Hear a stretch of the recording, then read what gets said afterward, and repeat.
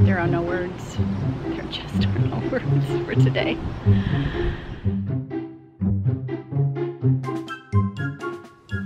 Good morning. Today is a moving day for us. We are leaving, sadly, but also excited, leaving this Black Hills Forest boondocking spot, which we've loved so much. It's so beautiful.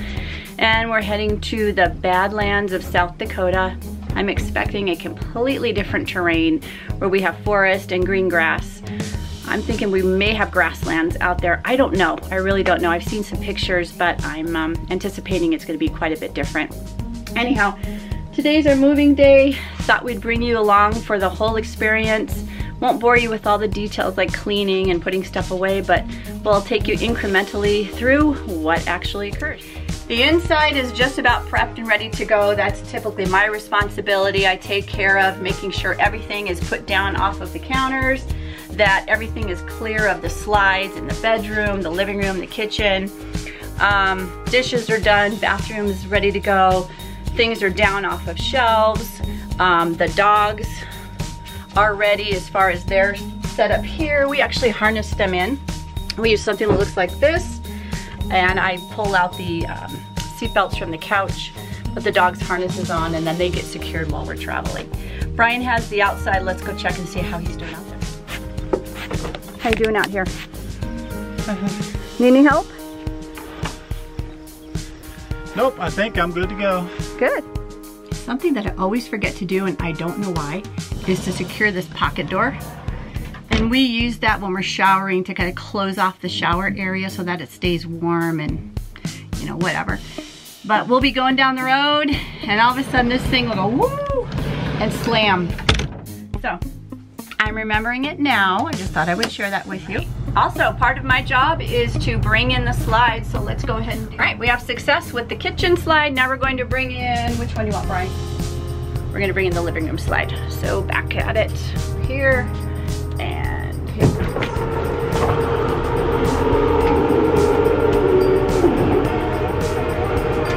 Anyone who has slides knows that you always take a big sigh of relief when they come in, right, Bri? Yeah. Some other things I do out here, I just do a quick walk around of the RV. Obviously I've got jacks and jack pads, so I'll pull those jacks up. And even though the light goes out on the dash that tells me the jacks are up, I always come out to make sure that they are indeed up before moving, because that could be faulty. You just never know. So that's it. Get the jacks up, back down off of my blocks that I have up, and hopefully we won't sink. We should be fine. There we go. Also, just for safe measure and as a double check, after Brian does his walk around, I usually go around just one more time and check things out. And you just never know, 2 sets of eyes are better than one.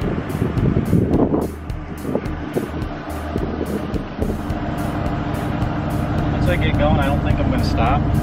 That's a good idea. Until I get, you know, mostly out of here.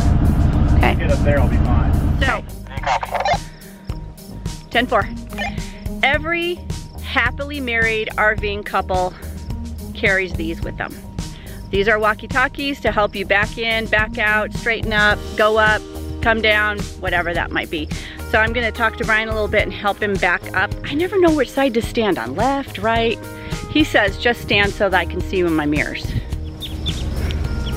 We so loved this spot. Again, I can't say it enough. It's just, I call it epic. Brian hates corny words like that, but my God, look at this place. It is beautiful. Oh my gosh, I hate to leave it. Best part of all, it's free. All right, here I come. Oh, there we go. Okay, I'm ready. He's done. Woo! All right, success in backing up out of that spot. That's where we were. So I'm gonna get in the car and follow him. We're going to a store to pick up some dog food, and then we'll hook up the Jeep. See? Sweet. That was good. These are always so fun. I love them. It means that we're going to have a new backyard. That's always awesome. And the scenery changes constantly. So while we loved this boondocking spot, again, I can't say it enough. we're gonna have another spot, and it may not be as beautiful or may not be as green or woodsy. In fact, I know it's not gonna be woodsy. I think it's gonna be grassy. It's someplace new and someplace different to explore and to experience. So these are exciting days. The dogs get a little anxious, a little nervous, but Brian and I truly love it. So we've made it down the hill. There's Brian in front of me. All right, so we got the dog food. We found a nice level parking lot, nice big level parking lot where we can hook up the Jeep, and that's what Brian's doing now.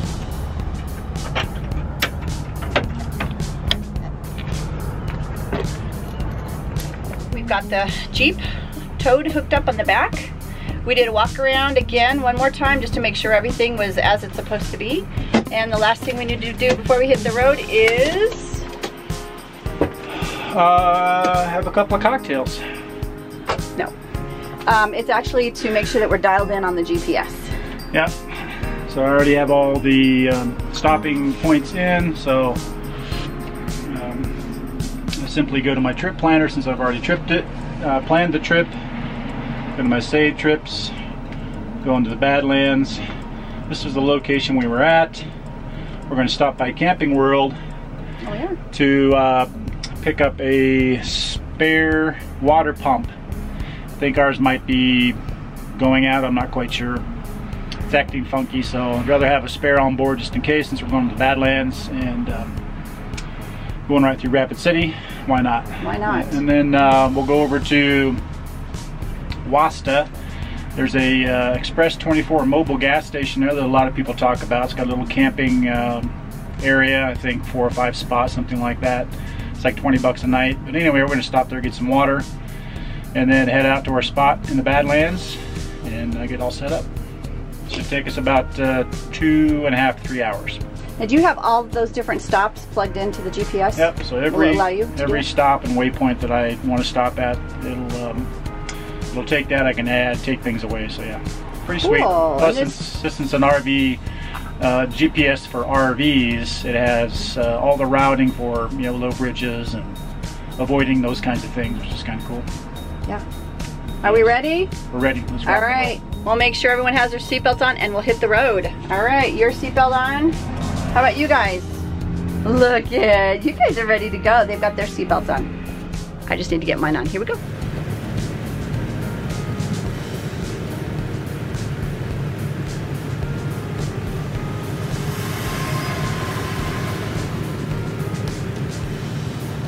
Did you get it?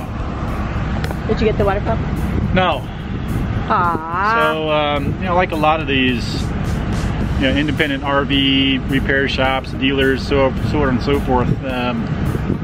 Yeah, $249 for a water pump, name brand, and a cheap Chinese knockoff for $113. Twice as much as you can get them anywhere else.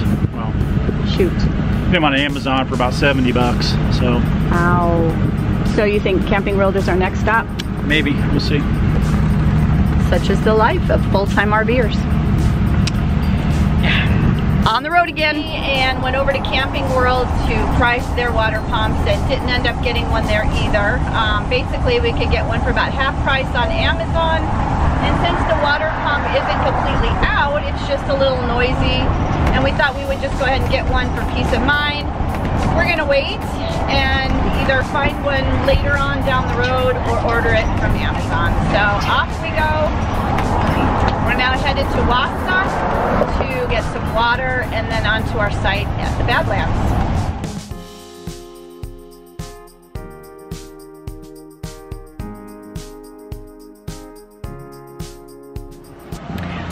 We are at our 4th location trying to find water. This happens, again, part of the challenges of full-time RV living. The first 3 places, actually the first 2 places that identified as having water, they were both closed down when we got there. But the information that's out there on the apps and internet showed that they're both open, so that's just one of the things that you have to deal with. We finally found an RV park that's semi-close, I would say maybe 10 miles away from our final destination, that charges for water, so thank goodness we're pulled in right now and we're doing that. Let's see what we've got going on. It's nice little RV park. It's a Good Sam RV park. I'm standing here in the shade. Woo! Sorry, let me turn around here so you can see. Once we finish this, getting the water, then we'll head to our dispersed camping spot. Something that we learned fairly early on, we anticipate, or we look at the travel planner, and it'll give us 2 hours, let's say 2 hours and 30 minutes to get to our next destination. We have consistently doubled that time regardless of what the GPS says because of the unknown. Before we've gotten to our campground or to our RV park, and maybe there's something wrong with that site and we have to go find a plan B or an alternative place to stay. Well, this is a situation that we had with water today, so we anticipated 2.5 hours. We're now into this 3.5 hours, plus we had to try and find a water pump, which we ended up deciding not to get, and keep our fingers crossed that it holds out. I think it will. It was just kind of noisy, so we thought maybe we'd get one just in case. But here we are, we're getting water. Next stop is going to be our location, and it's called the Nomad Dispersed Camping Badlands National Park. It's also a good idea to have a plan B should we get to the Badlands and the temperatures start to creep up and maybe our AC can't necessarily keep up with that because we have to keep our Frenchies cool. Brian's in checking right now with this particular RV park to see if it's viable as far as price goes and if they have any spaces available. And then we'll keep that as a plan B should we need it. There was a sign that we just passed that said deep mud. Many rigs have had to be pulled out on July 5th. So keep your fingers crossed. There is some rain anticipated. I think it's about a 20% chance for the next couple of nights. So we will keep our fingers crossed that it doesn't become a problem for us.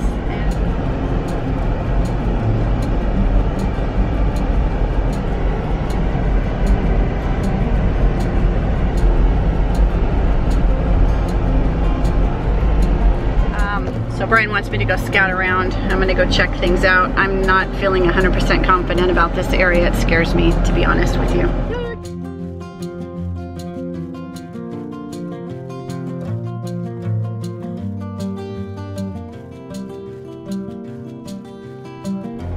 Update.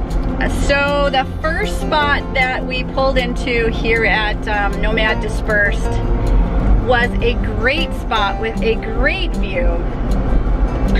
The only problem, it was so close to the edge, and there is a storm that's supposed to come in actually the next 3 nights. Not necessarily severe, but winds about 20 to 30 miles per hour.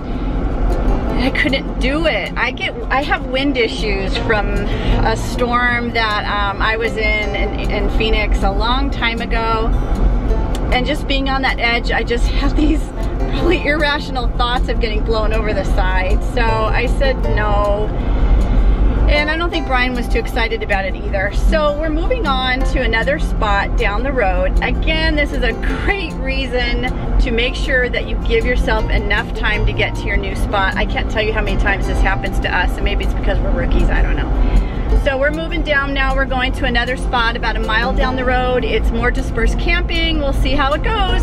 Wish us luck. This was, I have to say, the most perfect day to film or to record our moving day, because we've had several things go wrong, and this is not unusual. This happens a lot, and again, maybe this is because we're newbies, because we're rookies, and we haven't gotten this all figured out, but man, I tell ya. So we went up to the Badlands.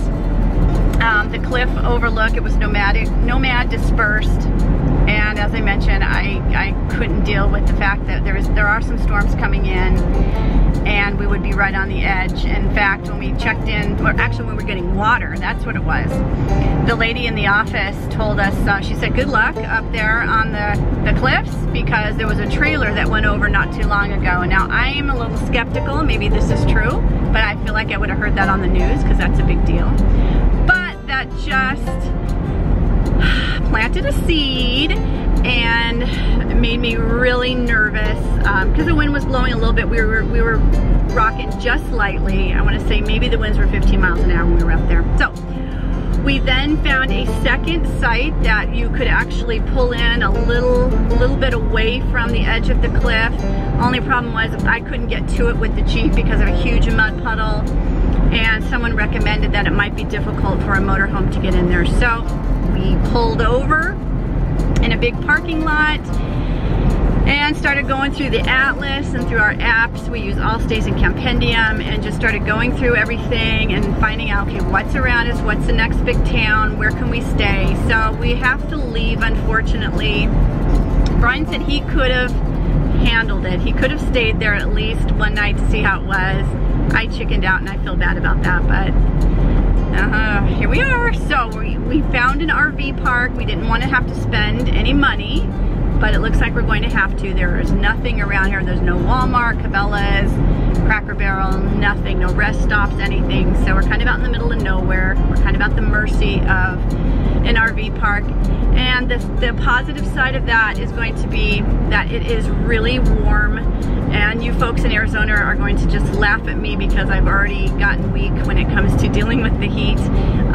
Warm means like 92. I know.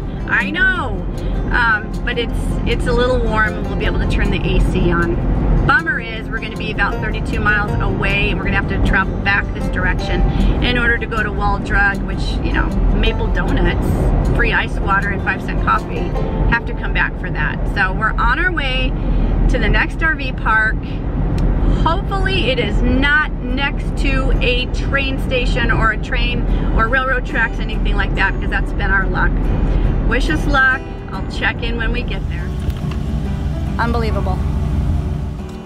Well, we're going down the highway, and I look up, I'm following behind Brian, and the awning started coming out going 80 miles an hour. We weren't, but most people were going down the highway. It starts to open up. We have no idea why. We're parked on the side of the highway now. Brian got it tucked in, and we're duct taping it so we can limp along to our next RV park, which is about 22 miles away. I don't know why this always happens to us, but it seems to happen on the side of a busy highway. I don't know. Thank God for a nice deep shoulder. But duct tape is key. We're gonna tape it up and we're gonna hit the road.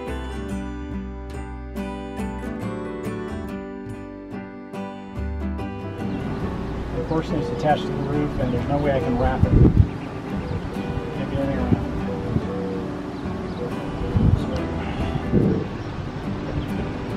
There are no words. There just are no words for today. When we set out this morning to record our moving day, we had no idea of the challenges that we were going to face, which really is like any day. We have no idea. Some cases we may know where we're going because we've been there before, or, you know, but this time we didn't know where we were going. Total of, I believe it's 9 hours that we've been on the road or stopped or dealing with duct tape or whatever that might be since we left this morning. And these are, I mean, this is just kind of what you deal with. You don't know, your rig is your home, and the more you use it, the more wear and tear that it goes through. So things break down, and you just never know exactly what's going to happen. We still have no idea why the awning came open when we were driving down the highway. Brian thinks that it was a locking mechanism that broke or came off.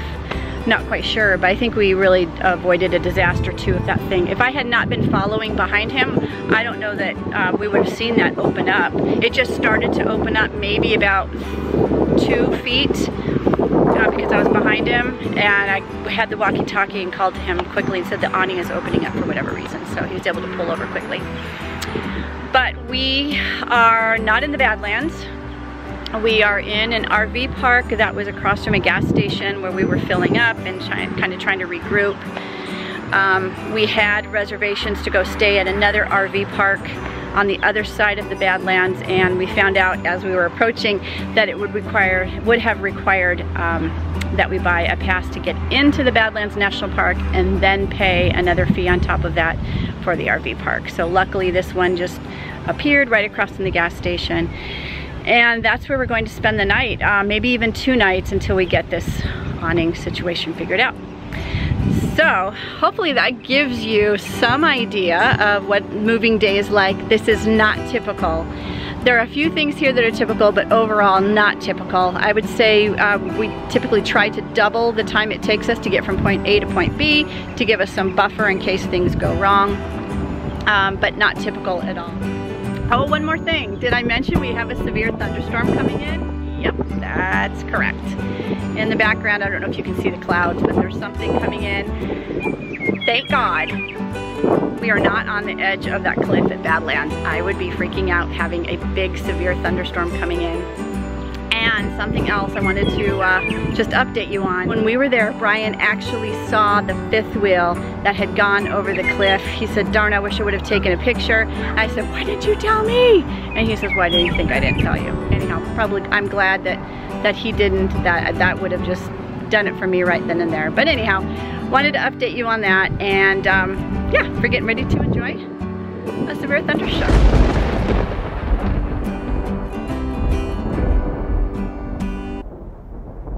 Here in the Badlands, it's pretty windy up here, so the audio is going to be crappy, but anyway, we came up here yesterday, decided not to stay. Just not a whole lot of area to park level, and most of what you see up here are travel trailers and fifth wheels. And it's been about 2 weeks ago now, but I've never had anything go over the side here due to the winds and weather, ever. Apparently, according to the rangers, but it did happen. So a gentleman in his fifth wheel that was right here in this particular spot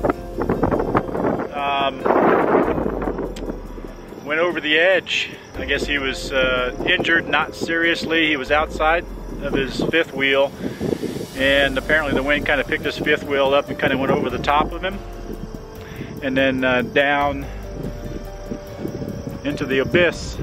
And that's what's left of his fifth wheel. So that can happen here in the Badlands. You know, that's kind of why it's called the Badlands.